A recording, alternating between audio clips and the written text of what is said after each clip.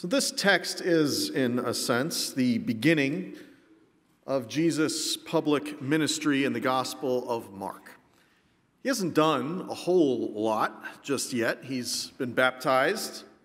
He's overcome the wiles of the devil in the wilderness. And he's preached a little to small gatherings of folks. But he hasn't garnered much attention or notoriety. And he hasn't really got any real followers just yet. Which makes it all the more remarkable that when Jesus begins drafting disciples, these fishermen literally drop what they're doing, just drop their nets and follow him. Of course, most of us aren't so quick to let go of the nets that entangle us. And if we're being honest, we aren't always quite so ready to follow Jesus either. A reading from Mark chapter 1, verses 16 through 20. As Jesus passed along the Sea of Galilee, he saw Simon and his brother Andrew casting a net into the sea, for they were fishers. And Jesus said to them, "Follow me, and I will make you fishers of people." And immediately they left their nets and followed him. As he went a little farther, he saw James, son of Zebedee, and his brother John, who were in their boat mending the nets. Immediately he called them, and they left their father Zebedee in the boat with the hired men and followed him. Hear what the Spirit is saying to the church. Amen. Please pray with me. Everlasting God, may the words of my mouth, the meditations upon all of our hearts serve to glorify you. And Lord, may they be in keeping with the teachings of our Savior, Jesus Christ, in whose name we pray. Amen. What's the dumbest thing you've ever said to anyone? Rhetorical question, of course. What are those? What? You got to volunteer? No, I won't ask you to repeat whatever it was. I just got back from a conference with some other UCC preachers from all over the country, something I'm fortunate to do every January. It's a wonderful opportunity to develop friendships and camaraderie, as well as compare notes and discuss the joys and challenges of parish ministry. And one of the things that strikes me about clergy, myself included, is how much we worry about having said something stupid. How much we worry about what people think of us, about having maybe angered someone with a controversial sermon or having said something foolish in conversation. We're terrified of putting our foot in our mouths, and we are so grateful for forgiveness and grace when we inevitably do. One of the more senior members of our group, a venerable and respected pastor on the verge of retirement, offered the sermon at one of our worship services that week, and he told a story that I just couldn't believe it. This pastor had officiated a wedding for a young couple in his congregation, and he was at the reception of this wedding along with his wife.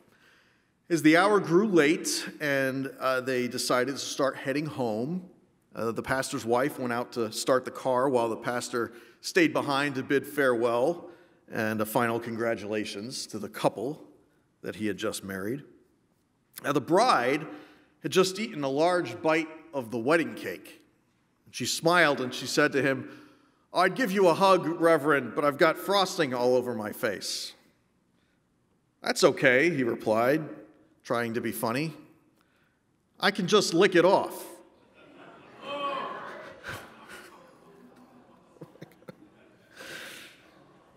The young woman and her husband laughed, but the pastor's heart sank like a stone. Did I just say that? He wondered, silently berating himself. He walked back to the car, numbly putting one foot in front of the other, feeling horrified with himself. As he climbed inside the car, he said to his wife, "You're never going to believe what I just said to the bride." As he told the story, she slapped her forehead, dumbfounded, but I'd say he's lucky that's all she slapped. He couldn't sleep that night, humiliated with what he'd said and terrified that it would be the end of him. He worked up the courage to call the bride the next day and apologize. Of course, she just laughed and said that they all thought it was hilarious and never gave it another thought. The truth is, we've all said some pretty dumb things in our lives. Maybe not that dumb, but, not far off either. After this sermon, I talked to a dozen or so other pastors who shared stories of their humiliating faux pas and stupid things they'd said to someone in the moment and immediately regretted. But of course, grace abounds when we can forgive and move on. Of course, we don't always want to move on, do we? We take offense or assume bad intent where there is none. Or maybe there is bad intent, and we demand some kind of satisfaction or retribution. This is especially true, I think, among neighbors, or people who live close to us, or maybe even with us. I've long suspected that my own neighbors don't like me very much, given my dog's incessant barking and my refusal to rake the leaves in the fall, just doing my part to conserve nature. To say nothing of the fact that I backed into my next-door neighbor's car twice. To my credit, I left a note. Well, 2 notes. And amazingly, they never said a word. They just let it go. I heard a story about 2 neighbors on the radio that could not let anything go. The DJ was explaining that he'd once had a long-running feud with the guy next door. What began with one guy's dog urinating on the other guy's lawn escalated into disputes about property lines, lawn care, arguments between their children, and so on and so forth. And eventually, the other guy got so mad that he went to the DJ's house when he wasn't home, and he painted a rather nasty message on his front door, which he would not repeat on the radio, and I'm sure I couldn't repeat here. The DJ said that he considered retaliation, marching over there with a bucket of paint and writing something even more vicious, even more vulgar. But then he thought about the other guy's young kids and them coming home and seeing that, and it gave him pause. So instead, he took his bucket of paint over there and wrote the words, "I forgive you," on the other man's garage door, which is kind of a funny way of showing it. It's a bit like writing a letter of apology and tying it to a rock and throwing it through someone's window. So naturally, that only escalated things further. When the other guy came home and saw it, he slashed the DJ's tires, and then they had to get the police involved, and, things didn't end well for anyone. Violence almost always begets violence, and retaliation seldom leads to redemption. Fighting fire with fire only adds to the flames and burns things down faster. I wonder what would happen if someone broke that cycle, turned the other cheek, disentangled themselves from the web of blame. I wonder what would happen if they just walked away. Just beat it, as Michael Jackson famously advised, showing how funky and strong is your fight. It doesn't matter who's wrong or who's right. Just beat it, which of course is preferable to the alternative. This bitterness between neighbors weighs heavily on my hearts these days, as I think it does for us all, as we look to Russia and Ukraine, Israel and Gaza, and I worry if I might also one day have to read horrible news about China and Taiwan, or North and South Korea. Even American states are at odds with each other, divided over reproductive rights and immigration, and a looming presidential election that will surely polarize us even further. And when geopolitical neighbors resort to violence, of course, the stakes are a whole lot higher. Hundreds dead or taken hostage in Israel. Almost 25,000 killed in Gaza, most of them civilians, many of them children. Houthis, Hezbollah, the Islamic State agitating unrest at the edges of it all, drawing in the West and threatening a wider regional conflict that could drag on interminably. It's not going to stop until someone decides to make it stop, either with a ceasefire or a diplomatic solution, or, God forbid, a genocide or a nuclear bomb. This entire region is and has been for a long time caught in a web, threads of blame that go back centuries, tying everyone in inextricable knots. Israel blames Hamas, and by association, the rest of Palestine, for the unconscionable terror attack on October 7th of last year. Meanwhile, Palestine blames Israel for occupation of the area in 1948 and for continuing to expand into Gaza and the West Bank with settlements, all the while treating them like second-class citizens. Now, I'm not a historian, but I'm sure that one could go back much, much further, even to the wars of conquest between Christians and Muslims as they fought for the Holy Land, with Jews being mostly trampled underneath. Or all the way back to ancient times when the Israelites killed everyone in Canaan and took the land to begin with. The point is, there's plenty of blame to go around. There's no end to it. There will always be someone to point the finger at, always some crime that demands retaliation.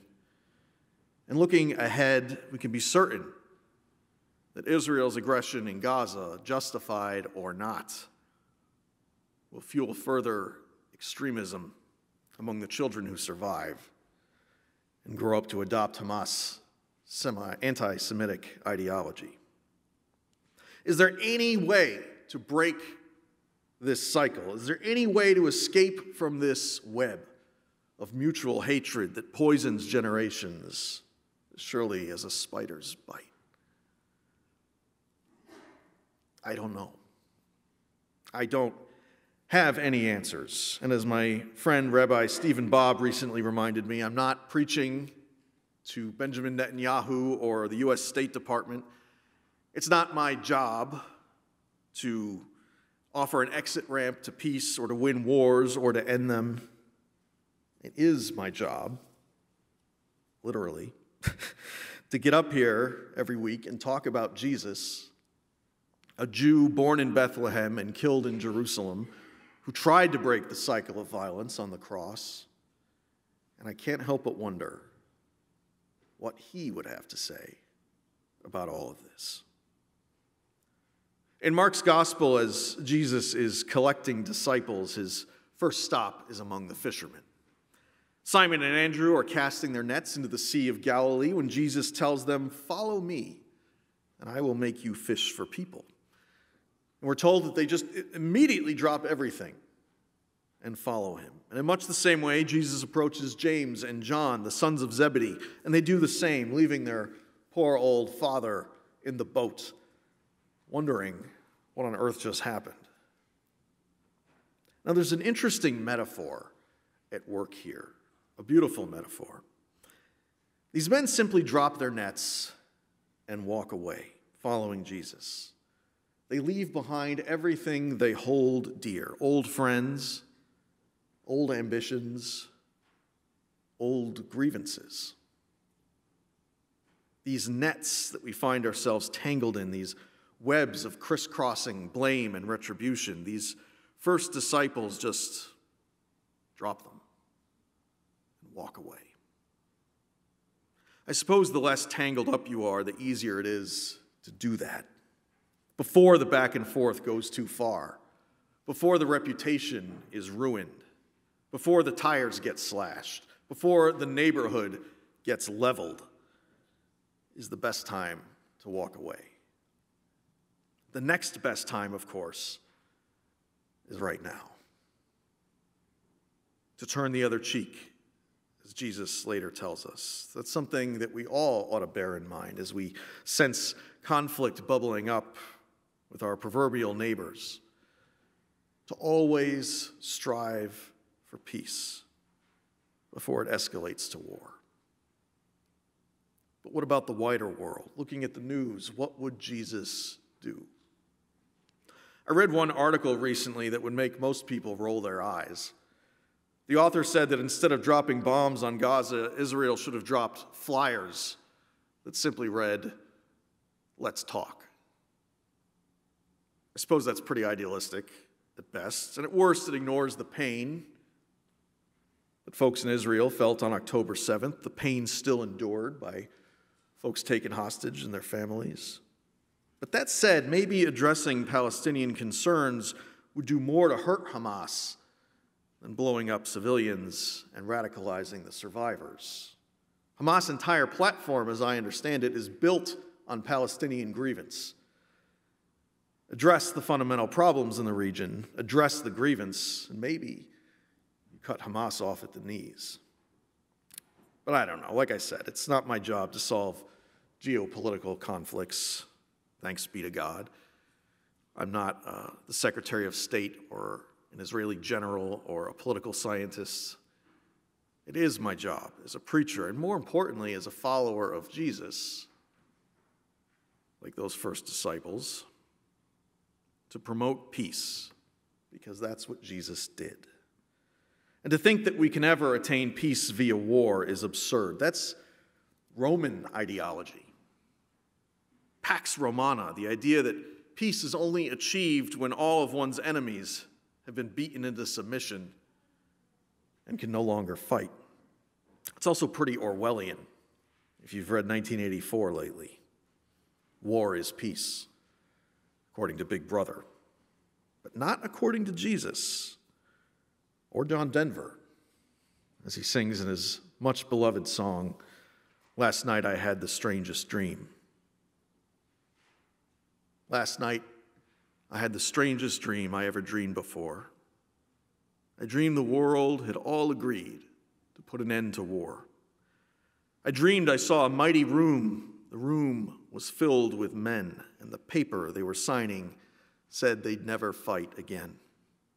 And when the papers were all signed and 1,000,000 copies made, they all joined hands and bowed their heads, and grateful prayers were prayed.